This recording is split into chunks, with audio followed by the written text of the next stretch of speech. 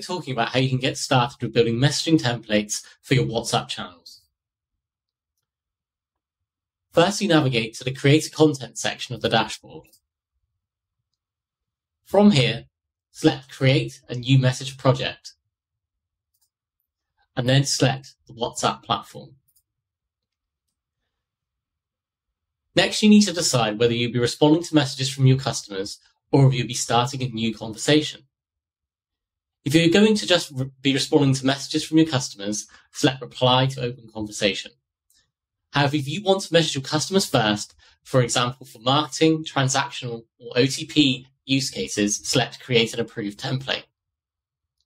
Approved templates that start conversation will always cost more to send, so for service use cases, consider using unapproved templates as this can be more cost effective. Let's start by creating a template to reply to an open conversation. The first thing you need to do is select the type of message you want to send. So in this case, I'm going to select text message. Give your project a useful name. So in this case, I'm going to create a template to respond to a service conversation. And I will start from scratch.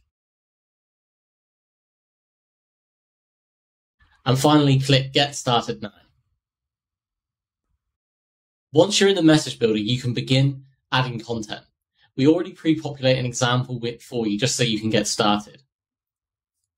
What I want to do here is create a text template with a variable. So the first thing I'm going to do is go over to Project Settings, Variables, and add a new variable.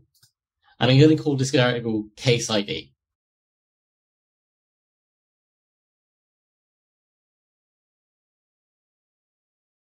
Then provide an example which will be used to preview how this will look before you send this later.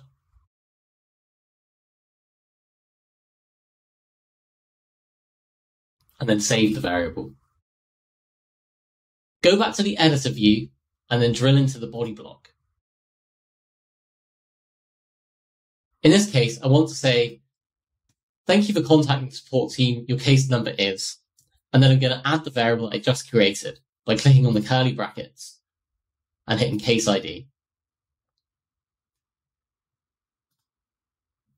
And that's all you need to do. You can then preview how this template will look by hitting the Preview button. And as you can see, this is loaded in the variable we used in our example earlier. This template is now ready to publish, so I'll go ahead and do that.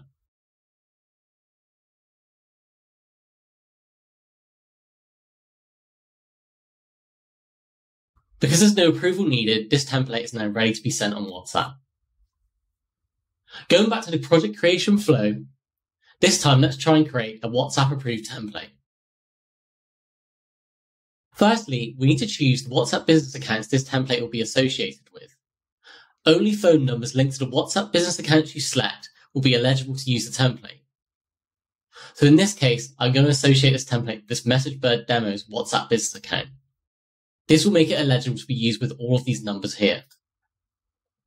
Before giving our project a name, we need to select the type of content that we'll be sending, be this marketing, transactional, or OTP, and we'll follow up with the best practices in a follow-up video and when to select which category. In this case, I'm going to go ahead and create a marketing template for some promotional offers. You then need to select the type of message you want to send. So in this case, I'm going to send an image message to create a rich promotional message, and then give this a name as before. So my marketing template.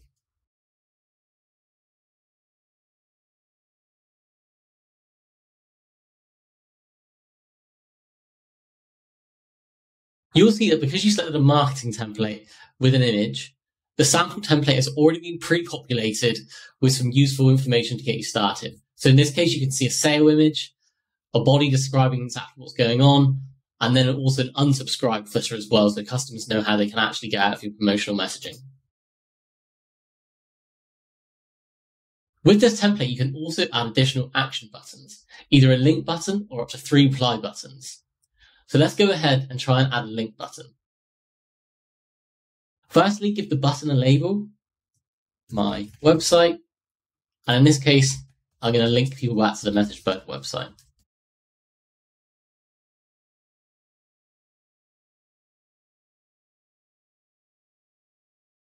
And you can now see this on the preview view as well.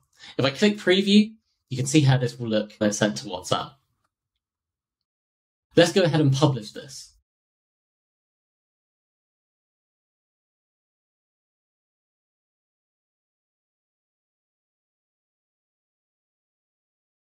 Because this is an approved template, this can take a couple of hours to approve by Meta.